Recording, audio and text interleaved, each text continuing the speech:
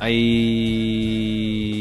getting back into cooking. This week, I went to the shops this morning and I got the goods for, I'm gonna make spaghetti bolognese, I'm gonna make curry, and I'm gonna make Mama Briscoe's scallop pasta. Mama Briscoe's famous scallop pasta. Haven't made it for a while. Yeah.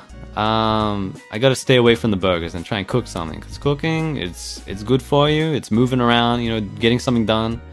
It's generally healthier for you. Not always, but a lot of the time it is, isn't it?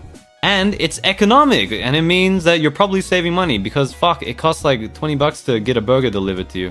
But, you know, it only costs a fraction of that to make it yourself with the ingredients from the grocery store, doesn't it? Isn't that right? So if you're struggling with money, you might want to consider cooking something yourself. You fucking moron. You didn't think about that before until I told you that? I'm sorry. I don't know where that came from.